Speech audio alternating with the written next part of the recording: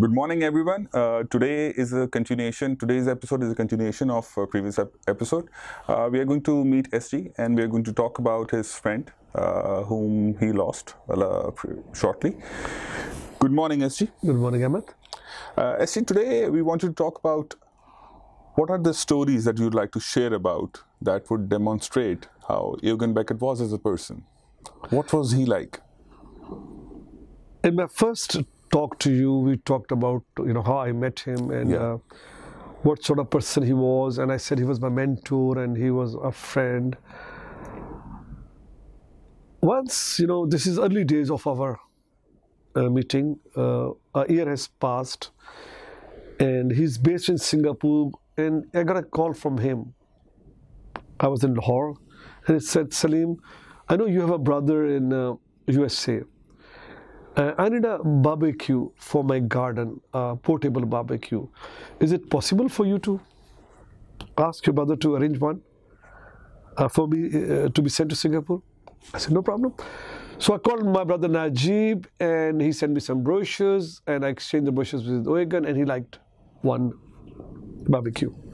It was cost at about $300, and he's like, "Yeah, it's a good price, so let's get it." So I asked Najib arranged it, and I forgot. After a few months, 6-7 months, when we were talking on the phone, I said, "Oh, by the way, did you receive your barbecue?" "Oh, yeah, I got my barbecue." Salim, barbecue is very nice, but they also send a cylinder with the barbecue. Now, because of cylinder, the fare got very high. So instead of paying $300, it became $600. Right. So in my head, I said, "Don't worry, because I'm paying. Why you worried?" So I said, "Okay, don't worry, again, that's fine." Right. Because for you me, don't have to pay for it. Already pay for it. Najib has paid for it. So I said, "Oh, that's fine." Again, time passed, and so he has to come to Pakistan. His first ever visit to Pakistan. No. And this was in what year? 1997. 97. Okay. And Eugen Beckert coming to Pakistan with two of Chinese colleagues from Taiwan. Right. First ever visit to Netshul by a multinational Mercedes-Benz CIO is coming to Lahore. So I have to do a lot of preparation. That's a separate story. We'll talk about that. Right. So all done, he came, he arrived, all management worked well. Our meeting went very, very well. And we signed our first software development contract first. Before that, we were servicing. Right, okay. So this was the beginning of Netshul's software development. The break we call. This is the break I was waiting for. So we signed a very nice contract, and after signing the contract, he said, "Salim, I want to talk to you." So he took me aside.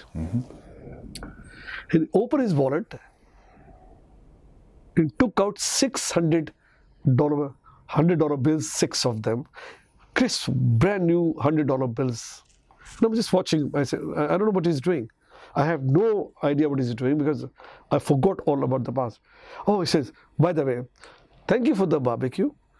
I cannot enjoy it until I pay for it."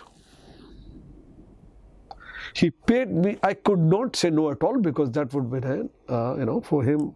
That was very embarrassing. Okay, why I'm refusing? He doesn't want something from me. I took the money, looked at him, and I said, "Oh my God, I wish we can learn from this guy." Yeah. This integrity is the key for what I learned from a great man. He was a great man. And over 20 years of friendship, gifts were exchanged, but not any favors were exchanged. He will bring gifts for me, I'll bring gifts for him. That's normal. But yes, that's why he was a great man. I mean, he will not enjoy his barbecue until he pays for it. Great man. Yes. Thank you so much for it. We'll continue these videos and we'll talk about more about Eugen Beckert.